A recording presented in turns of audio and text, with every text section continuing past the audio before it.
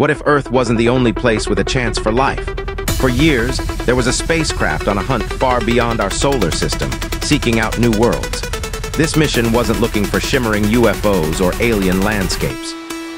It had a much bigger goal, to find planets orbiting other stars called exoplanets.